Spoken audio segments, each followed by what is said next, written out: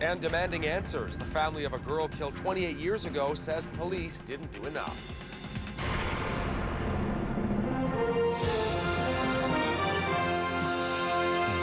CTV News with Todd Vander Hayden and Tara Schwartz. 28 years ago, a student disappeared while she was hitchhiking home in the Eastern Townships. Her body was found 8 months later near Lennoxville. Now, the cause of her death was never determined, but her family believes that she was the victim of murder. Stéphane Giroux explains. It's a painful return to the scene of the crime 28 years after the facts for John Allore.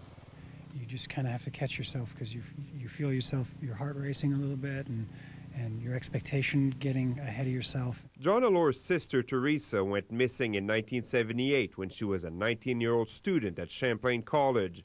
Her decomposed body was found 8 months later in the woods. The cause of death was inconclusive. Police dismissed the case as a likely runaway who died of an overdose. You know, I started to think about the whole incident, and something just didn't feel right about what conclusions had been drawn. In 1978, police never searched the woods and never investigated the possibility of foul play.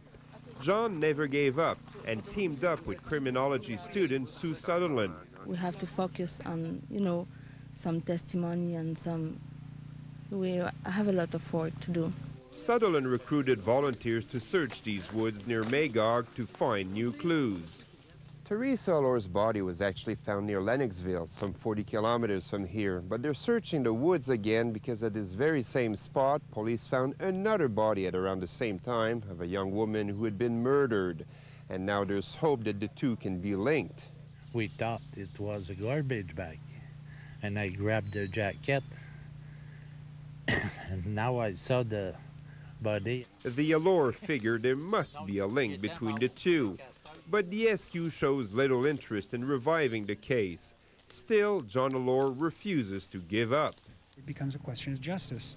And so far, justice is as elusive as the clues that could provide an answer. Stéphane Giroux, CTV News in Magog.